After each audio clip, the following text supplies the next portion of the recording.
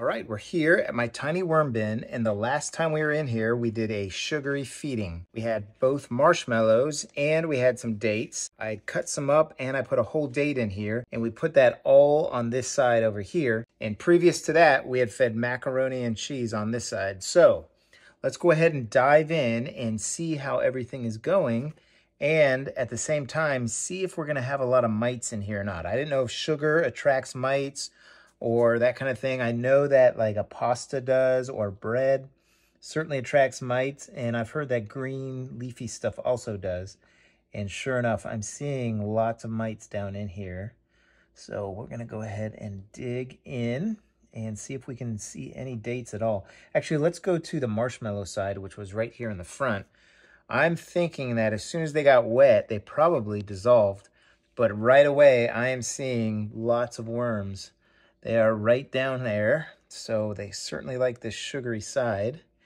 And we just gave a little bit of bedding. We didn't put a whole lot in because this bin is 134 days old, and it probably only has about a month and a half, maybe 2 months more of having to be fed before we harvest its castings.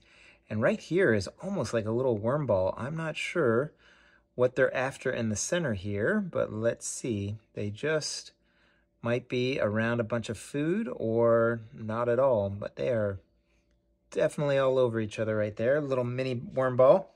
Let's keep digging in and seeing if we find anything else. All right, I think that was it for the marshmallow side. So pretty good showing there. Now let's go ahead and see if there's any dates left. And I think I feel something solid right here. Solid and wet. Oh my gosh, this is completely solid. And I'm just gonna hold it here because I think there are a bunch of mites.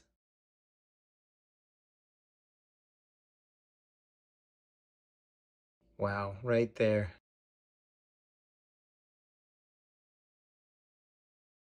Okay, so I think what I've found is kind of mites central here. I'm just gonna kind of peel this apart. There's some worms in here, but there is just an enormous amount of mites. Look at that, I'll hold still again. So I would say that sugar does attract mites, and dates are particularly sugary, and the worms really haven't gone to them too much. This is 9 days, and mostly what I'm seeing on them is mites. So lesson learned here, if you already have a little bit of a mite bloom, you might want to look out for adding too much sugary stuff. This is actually surprising. I did not think that they would attract the mites this much and that the worms would not eat the dates that well. So very interesting. I wonder if I had a bin that didn't have too many mites, if the worms would have attacked it more. But yeah, there are just lots of mites all over here.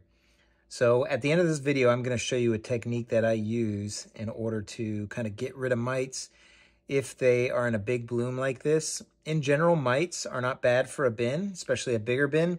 But a tiny bin like this, the worms just don't have too much area to get away from them. So I'm going to go ahead and bait those out, and I'll show you how I do that. So let's just kind of leave this over here, I guess, in this area. And then we'll go on over to the other area. Yeah, there's just a lot of mites there. Okay, so not as many worms over here where the dates were. A bunch where the marshmallows were. And we're just going to go on to the other side and see how things are going. I'm not too worried about spreading the mites throughout the bin because they're already throughout the bin. And once I bait them, I will get hundreds of thousands of them out. So let's come over here and see how the rest of the bin is doing. I'm going to dig in the middle. It's feeling very moist also, so that's another thing that mites like is moisture. And they like conditions that are a little more acidic than the worms. So having a bunch of mites also indicates that your bin may be going a little acidic. So yeah, they're doing good. Lots of big, healthy worms. You can see a clitellum of an adult right there. So happy worms right here through the middle. And let's see on this side where we had fed macaroni and cheese. And, you know, I went from a pasta to a sugary food So that does make sense that we're getting this kind of a bloom of mites over the last 2 to 3 weeks. So yeah, look at that. Lots of worms over here on this side. Lots of worms. So they are avoiding this corner over here where the dates were.